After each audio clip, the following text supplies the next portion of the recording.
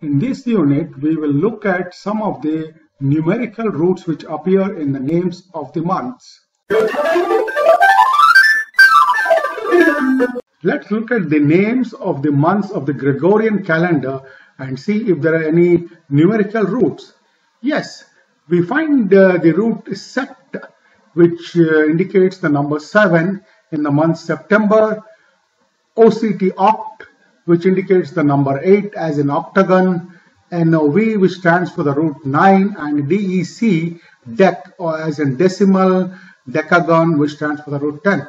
But wait a minute, the numbers 7, 8, 9, 10 seem to be incorrect for these months because they are month number 9, 10, 11, 12. What happened? In order to understand this, we have to go back to the original Roman calendar attributed to the legendary founder of Rome, Romulus. His calendar had only 10 months, and if you watch carefully, you find the roots pertaining to 5, 6, 7, 8, 9, 10 in the months Quintilis, Sextilis, September, October, November, December. A later Roman emperor, Numa Pompilius, added 2 months at the end of these 10 months, Januarius and Februarius. And somewhere in the evolution of the calendar, these 2 months were shifted from the end of the list of months to the beginning of the list of months, which is why we get the anomaly in the numbering of these months.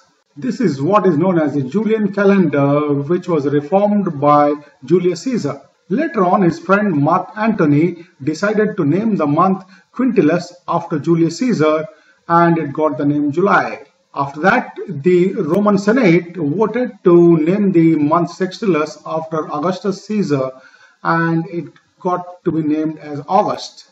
With some minor changes, those are the names of the months of the Gregorian calendar used in the English-speaking world, as we know today.